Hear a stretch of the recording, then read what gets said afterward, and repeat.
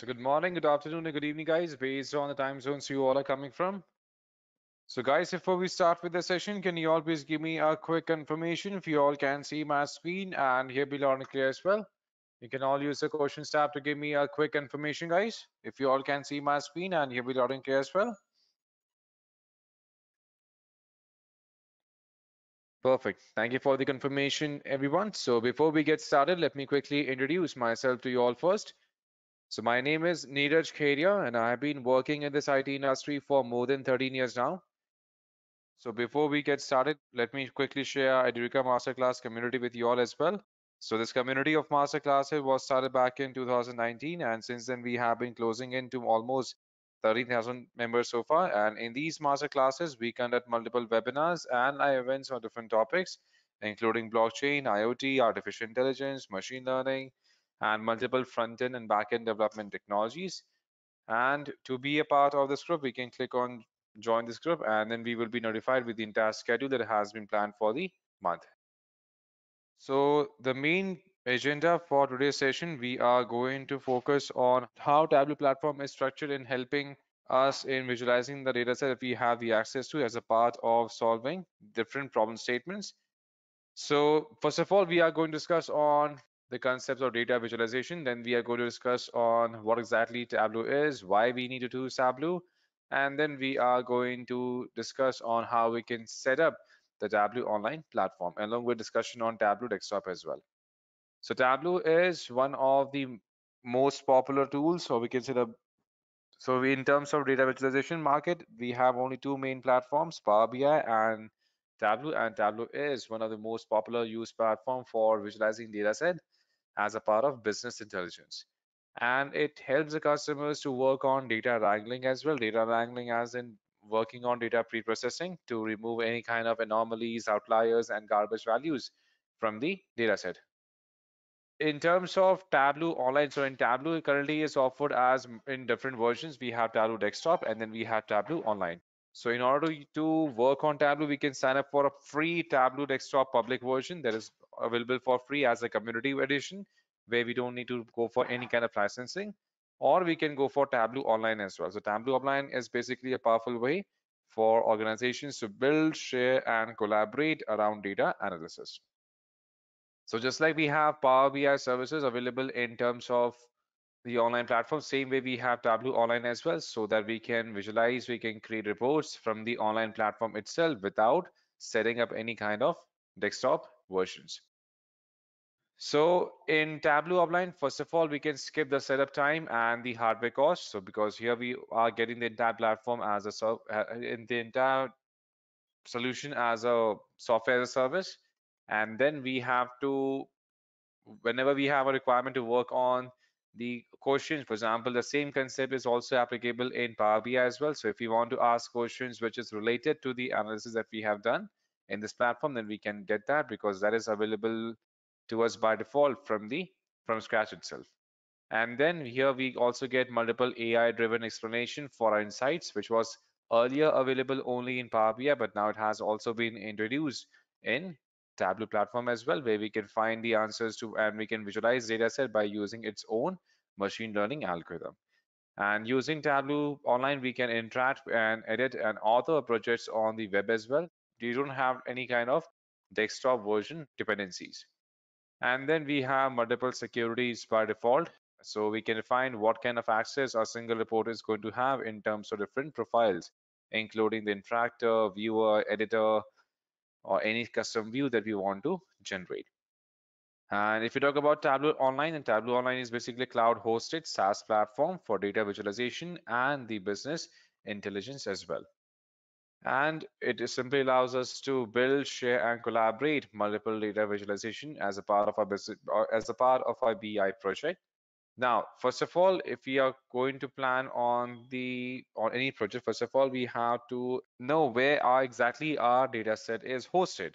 For example, in Tableau, we can connect to multiple data sources. For example, we have data stored in a database, we have a local file, we are going to import data from any other third-party solutions, for example, Google Analytics, Facebook Analytics, or Adobe Analytics platform, or some other or some data warehouse itself. So we have to first of all pinpoint where our data is hosted, and who is going to use it and how exactly they are going to use it as a part of setting up the site. And then we have to work on setting up the permissions as well. We have to simply define how we want to get connected, and then only we have to plug in data set. And once we have plugged in the available data set, then we have to work on optimizing the performance of that particular report that we have generated. So first of all, let's see in how we can set that up. So for registering on Tableau Online, we can navigate to this link here. So here we have online.tableau.com. So here, using this link, we can either sign up for a new account in case you don't have the account yet, or we can sign up for or we can simply log in with the account that we may have already deployed. So when we are working for a company, we would be getting the enterprise edition, and there where we have to use the account credentials to log into online platform offered by Tableau, just like we have for Power BI. And let's say if you want to work on Tableau Online for the first time, we can also sign up, right? Here we have the Tableau Online desktop version. So not the desktop, but again the online version. So for the first time, we can click on sign up because the public desktop is offered as a free platform, but again, the online platform is offered on a free trial that we can use for a period of 2 weeks. So here we can simply sign up and we can define the credentials.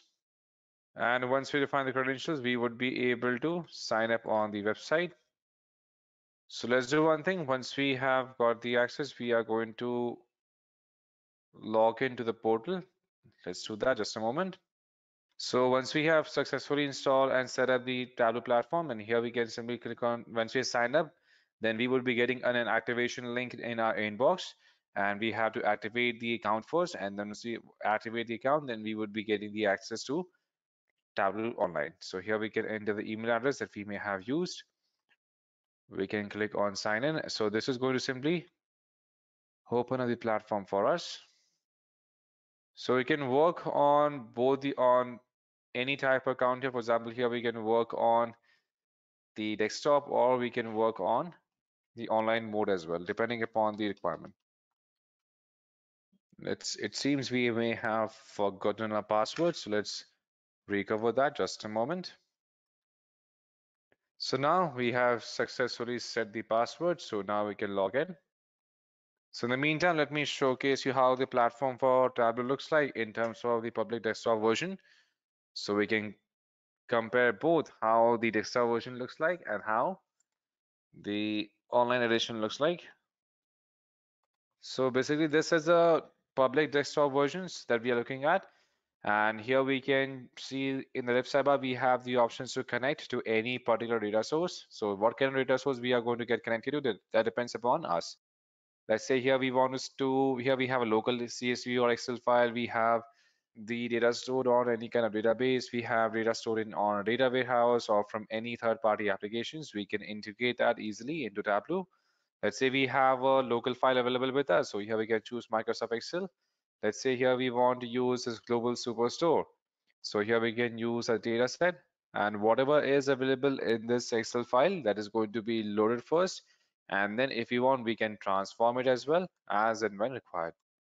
And we can see we have two sheets currently available, like we have orders and people. So let's say here, if you double click on orders, we can see the list of all the entire sheet having the entire data set available to us. So we can see we have in this file, we have row ID, we have order, order date, shipment date, customer ID, customer name, the shipment, postal code, state, country. That means we have the entire piece of information we need as a part of doing the analysis. And now in order to get started, we can click on sheets. So here we have sheet section. So here we are going to get the canvas, and in the left sidebar we can see all the pointers, all the columns that we have in the given sheet that we have currently imported. And then in this section we can simply use all the filters, all the pages based on the data pointers selected. And on this canvas we can see the entire report that we are going to create. And in the right sidebar we can see different type of visualizations are available that we can choose from depending upon the data type selected. So that is what we can define here. So in order to work on creating any kind of report, we can simply choose the data pointer first. For example, here we have, now let's say here, we want to showcase the relationship between the profits and the years. That means we want to visualize how the profit has been distributed among different years. And for that, we can first of all bring profit and we can drag it in the row section. So we can see by default the entire profit has been shown, and now we want to now we want to plot this against the year. That means the year, the date, and the month on which these of profits were recorded. So for that we have the shipment date, right? Or we have the order date. So let's say if we want to visualize this based on order date, so here we can simply drag and drop this in terms of columns. And we can see the report has been, a simple graph has been selected based on the data pointer that we have chosen, which is currently predicting which is simply showcasing the profit distribution in terms of years. So you can see in 2012 what was the profit, and same way in 2015 what was the profit, and so on. We can see the entire distribution here. And if you want to segregate this further, for example, let's say here we want to visualize how exactly the profit has been in terms of different quarters. So we can see currently in the year segment, we have a plus sign. So this is going to be available when we have more than year data available based on the data set that we have chosen. So here we can click on plus, and now we can see the entire report has been further bifurcated in terms of different years and the quarters altogether, right? So you can see here we have the entire report being generated in terms of years. So how much profit has been recorded in which year as part of the data set. And now if we want to segregate, if we want to bifurcate this further, for example, let's say we want to dive deeper in terms of the actual performance of the company in terms of profit generation on a month by month basis. So again, we can we can further segregate this based on month as well, right? And now let's say we don't want to visualize, we don't want to use this kind of graph. We want to use a single graph where the entire report should be given for different months, and we should be seeing different years as a part of different legends, as in different graphs here. So what we can do, we can now we don't need to use the year data, so we can simply click on remove. So here we are going to remove data pointers based on year, and here we have quarters, and then we have the month, right? Let's say here we want to see the report for month itself, and now we want to showcase, we want to simply see the report of year as a part of different graphs being generated here, right? So for that, what we can do, we can simply, let's say we want to remove quarter, we can remove quarter. And now instead of year being showcased here as two different graphs, as four different graphs, what we can do, we can simply drag and drop here in the color section. So this is going to be shown as a legend on in the same graph. So as you can see here, now we have a single graph, but now different years have been projected with different lines in a single graph altogether. So now we are going to have a better insight of how the profit has been distributed and among different months, and that too in different years.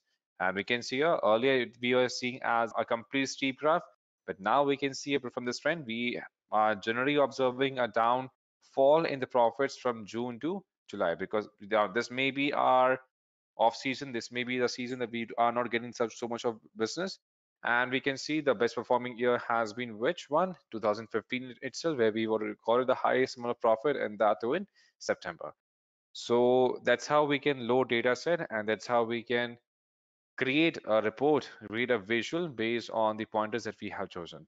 And then we can further bifurcate that. We can further divide this into, for example, we want to work on the year by year ratio. We want to perform different type of analysis. We don't want line graph. We want different type of graphs available here. Then we can easily do that by using the custom visuals available on right.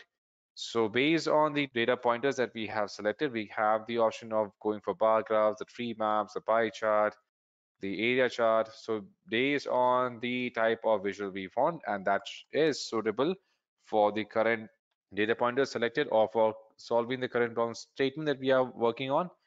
And if you want to have different type of reports being, for example, we have a requirement of creating different type of reports. For example, let's say we want to create a report in terms of if we have geospatial data, if we have different type of data, then we can choose different type of visualization as part of the requirement.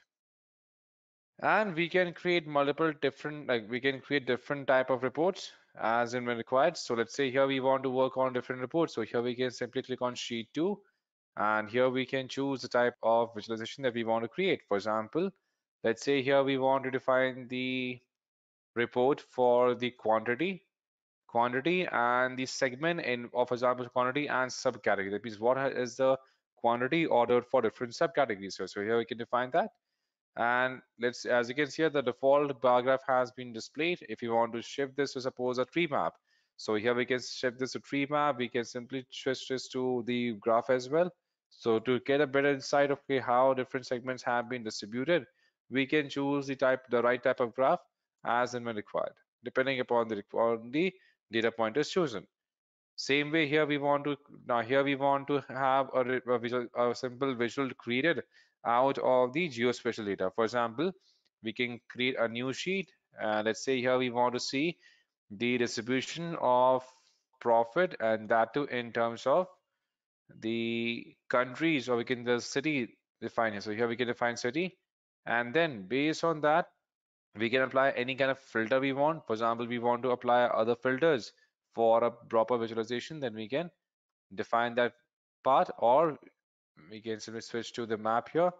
So this is going to take a while, and then this is going to be plotted on the map itself, because again this is going to make more sense when we're using a map, because this itself is a geospatial based data set. All right. And let's say once we are done generating the reports here, then we can, as we discussed, we can create multiple data pointers in terms of legends as well. And let's say if you want to generate a report out of it, so here we can click on File. And here, if you want, we can simply publish this to the Tableau public platform in order to share this with anyone else, or we can create a report out of it as well, depending upon the requirement. Let's say if you want to work on changing, or we can say performing any kind of operations on the given data set, then we can do that easily by going back to the data pointers. So here we can go back to the data source, and now if you want to modify something here, we want to work on these data pointers, and we can easily do that. So, and again, if you want to set up multiple relationships, we want to send the relationship between different tables that we may have imported, then we can define this by using this query editor. So just like we have query editor available in Power BI, same way here we can perform the changes on the imported data set. All right, so I guess since it is almost time now, so let's say we wrap it up for today, guys. Thank you so much for joining, and have a great day ahead. Take care. Bye-bye.